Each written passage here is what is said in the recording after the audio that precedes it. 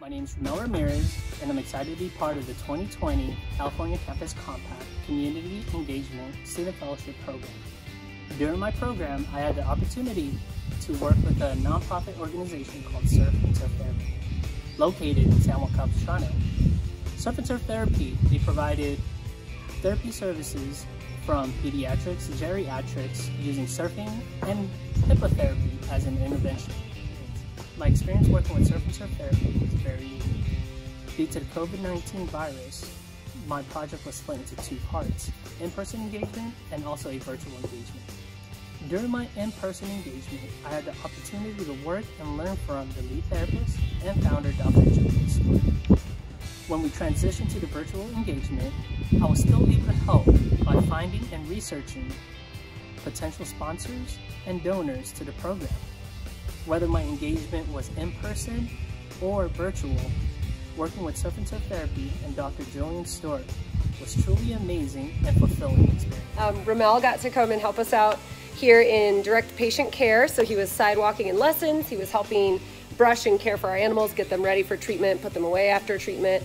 And then he helped on the computer after we had to switch to some more remote volunteering with cultivating some new community members for donations and support. And he helped put together a really fun activity book that's going to be going out to all of our patients and their families.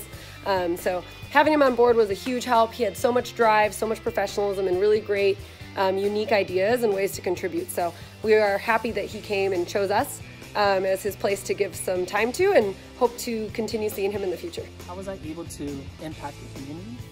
During my virtual engagement, I found a local company in San Clemente called Molecule Sports and donated cleaning products. During this time, due to the COVID-19, cleaning products was hard to come by, and so their donation was greatly appreciated. In addition, Dr. Stewart and I came up with a fun sticker contest. The sticker contest was to increase social media followers and therefore increase awareness of Surf and Turf Therapy. It was originally posted on Surf and Turf Therapy's Instagram. However, a few days later, the local newspaper called the Capistrano Dispatch wrote about it. What's next after my engagement? First, I want to graduate from Stanbridge University and pass my board exam to become a physical therapy assistant.